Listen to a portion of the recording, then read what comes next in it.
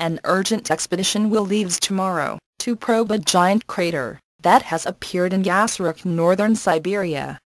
Extraordinary aerial images show a mysterious hole, which experts say may be up to 262 feet wide, in the Yamal Peninsula of northern Russia.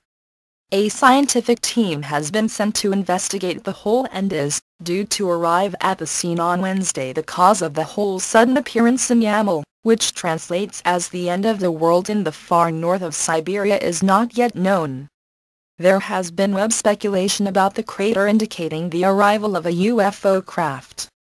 But one Russian expert says the cause is more likely to be global warming releasing gases under the surface, which then explode like a champagne cork.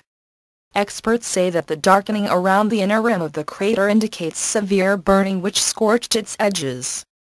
Another theory is that the hole was formed by a meteorite striking this lonely spot